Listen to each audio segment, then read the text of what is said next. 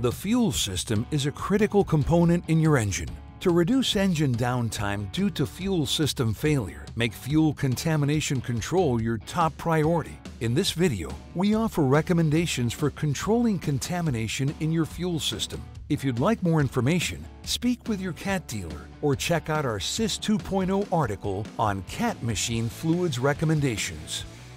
Among other factors, high operating pressure and extremely tight tolerances make fuel systems susceptible to contamination damage.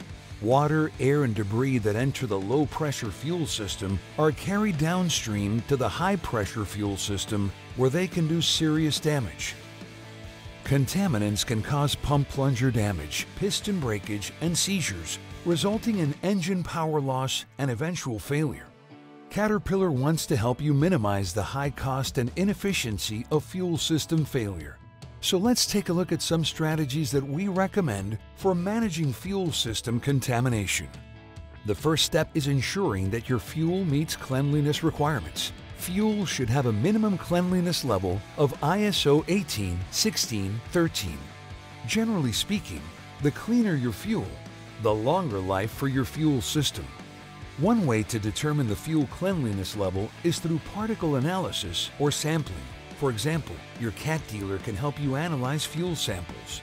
Consult with them to determine your fuel testing needs and establish a regular testing interval. Once you've determined your fuel cleanliness level, there are 4 critical steps for achieving and sustaining fuel cleanliness. Use high-quality fuel. Properly store fuel and maintain your tank. Protect your fuel during transfer. Practice proper filtration. First, it's critical to use high-quality fuel per recommended and required specifications. Do not add new engine oil, waste engine oil, or any oil product to the fuel unless the engine is designed and certified to burn diesel engine oil. Second, properly store fuel and maintain your tank.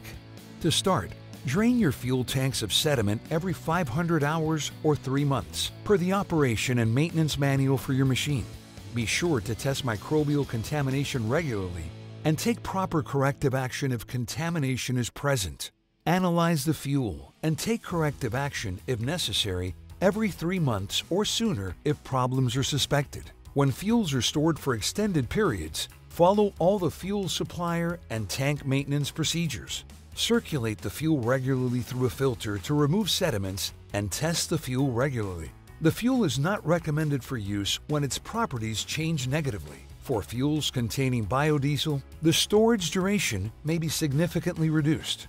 For DIY customers with small storage tanks, if the fuel is dirtier than specified, we recommend talking to your dealer about strategies for proper cleaning and maintenance.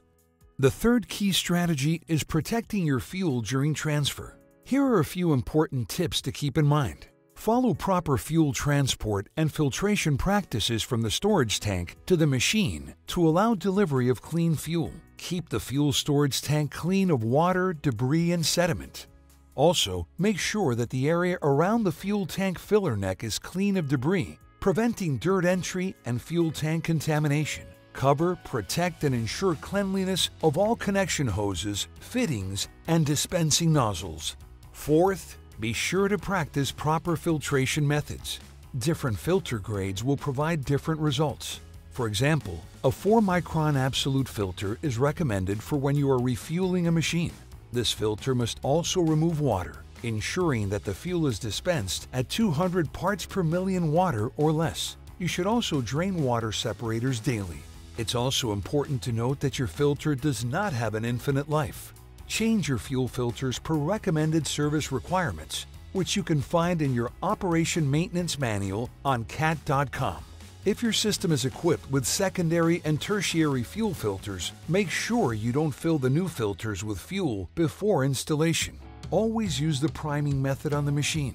Never remove the filter from its packaging until you are ready to install it. And be sure not to touch the clean side of the filter as you are preparing it for use. In addition, be sure to install desiccant type breathers of 4 micrometers or less absolute efficiency on bulk storage tanks. Use the priming pump to remove air from the system. For bulk storage tanks, use bulk tank filtration to remove particulate contamination and water. Filter the fuel with a rating of 6 microns absolute or less when filling the bulk storage fuel tank. Be sure to use properly designed and grounded bulk fuel filters and coalescer units to remove both particulate contamination and water. If you need help sourcing these parts, try checking with your CAT dealer. You may also need to use centrifugal filters as a pre-filter with fuel that is severely contaminated with large amounts of water or particulate contaminants. Finally, be sure to perform analysis after system failure. If another component in the system needs to be repaired, that is another potential source for contamination.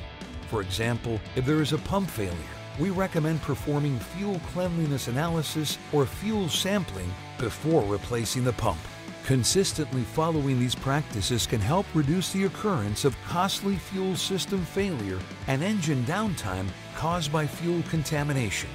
For more information and guidance, speak with your CAT dealer or check out our SYS 2.0 article on CAT machine fluids recommendations.